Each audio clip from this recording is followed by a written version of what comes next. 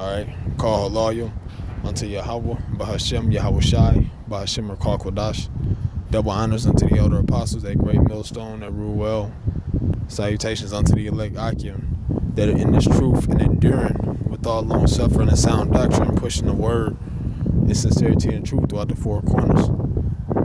So I'm at the plantation, and I had a idle moment to like extremely meditate upon the Lord, you know, because we're supposed to meditate upon His statutes day and night anyway.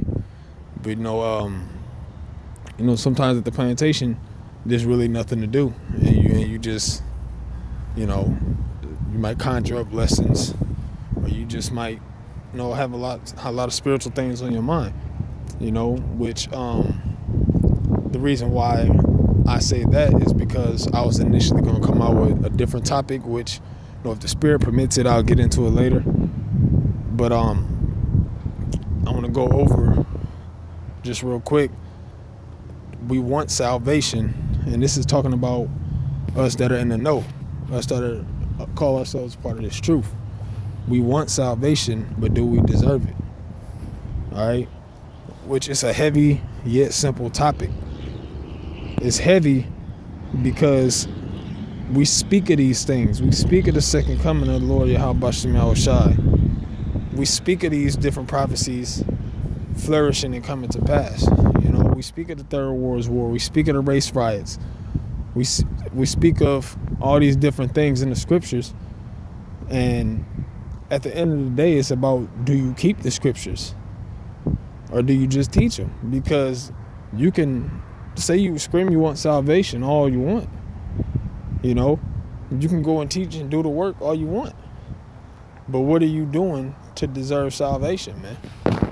Just because you know the name don't mean that you're going to get salvation. Just because you know that you are the tribe of Israel don't mean that you're going to get that salvation, man. Okay? Because you go into the book of Peter, it says that the righteous are going to scarcely be saved. And that's the elect, man. Those are the ones going to be scarcely saved.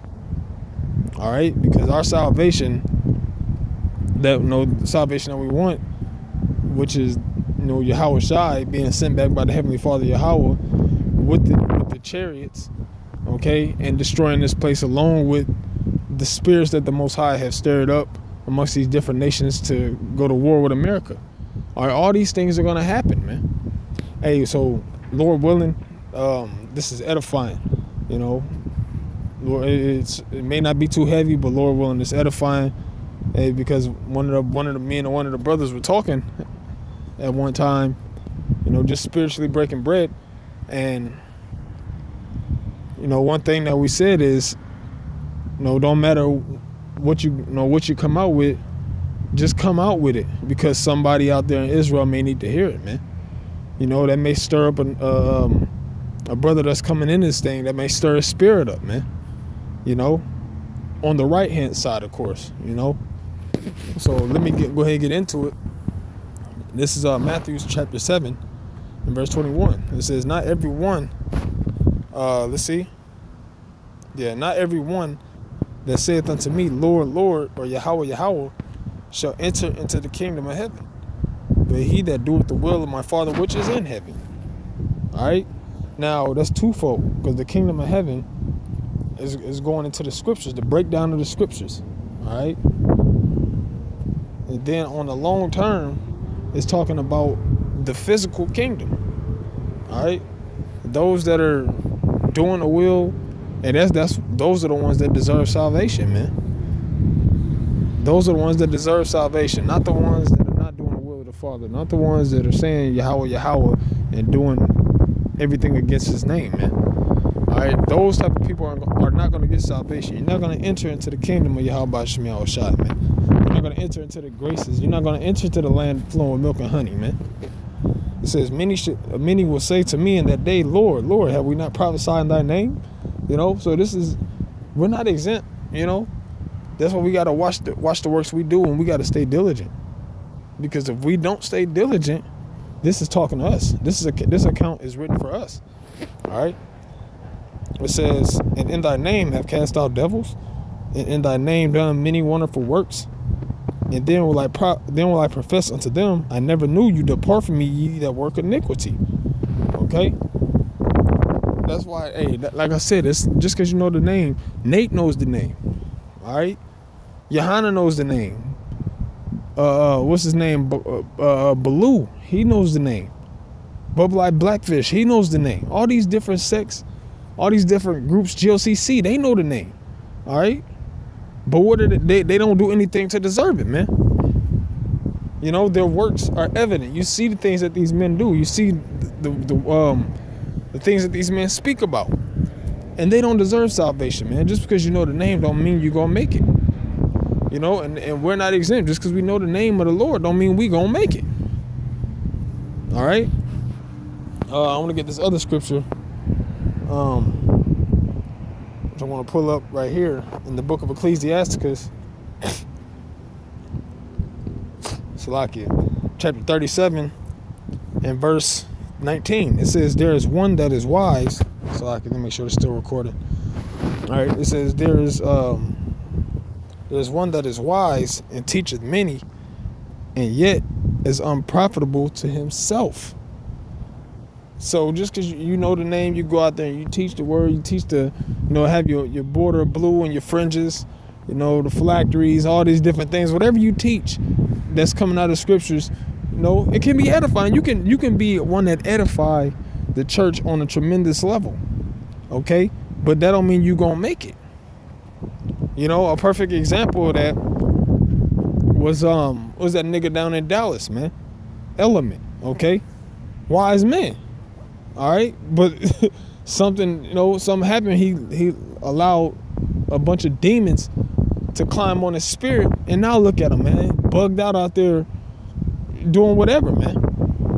All right, you have many of men that came into this thing and were hella wise, but that don't mean that they're gonna make it, man. If they now don't know what the hell they're doing now, but if the Lord allows them to make it, then hey, that's what it is. But the Spirit's telling me that them type of niggas, you know, they're not going to be saved, man. No matter how much you know in the scriptures, no matter how good you could break down Daniel's the 11th chapter, all right? No matter how good you could break down the book of 2nd Ezra's, the 11th chapter or the 9th chapter, doesn't matter, man. All right, it says one that is wise and teaches many, and yet is unprofitable to himself. So you really got to do this work, man. You really gotta dig in. You know, you can't be in this thing just to say, oh, I know the name. Oh, I know the truth. I know I'm an Israelite. I'm from the tribe of Judah. That don't fucking matter, man. If you ain't putting in no work, then you ain't gonna make it. That's just plain and simple. That's how it is, man. All right. Let's see. Yeah. I'm gonna continue in this Matthew. This is the book of Matthew 7:24. It says, therefore, whosoever heareth these sayings of mine and doeth them, I will liken him unto a wise man which built his house upon a rock. So your foundation, it starts from your foundation. So if you came into this thing and you learned the name, you know, but there were certain things in your foundation that weren't solid, you know, it's not like, you know, your foundation is, what's the word I'm looking for? Penetrable. You know, it's able to be broken down. You're able to be swayed because your foundation isn't solid, man. All right. It says, and the rain descended, and the floods came, and the winds blew and beat upon that house, and it fell not, for it was founded upon a rock. All right. Now, how do your foundation being solid leads to what you do now, man? If your foundation is solid, there's no way that you can go off, man. There's no way that you can. There's no way you can fall. All right, unless you just completely, disown, or not disown. You completely what's the word? Yeah, it slips my mind. Completely forget about the Lord, man. You know, for lack of a better word. All right. If your foundation is solid, there's no way you can be shook. It says, and every one that heareth these sayings of mine and doeth them not. So you can learn the name, you can learn the prophecies. Okay? And do it them not. You can learn the commandments and do them not. Should be likened unto a foolish man which built his house upon the sand, and the rain descended, and the floods came, and the winds blew and beat upon that house, and it fell, and great was the fall of it, man. So make sure your foundation is solid. If your foundation not solid, man, you ain't gonna make it, man. All right? If you're not building upon that foundation, you know, with sincerity and with truth, then you're not gonna make it far, man. It says great is the fall of it, because you're gonna be put on Front Street in front of the entire congregation of Israel. All right, everybody's gonna see it. All right, so hey, Lord willing, that was edifying unto the church. You know, call halayim unto Yahweh Bahashim Yahweh Shai. Lord willing, you know, He will give the increase. You know, Yahweh Bahashim Yahweh Shai Bahashim Makar Kodash Barakatham. Double honors unto the elder apostles, a great millstone, and salutations unto the elect Akim, doing this work and pushing the sincerity and with truth. All right, shalom.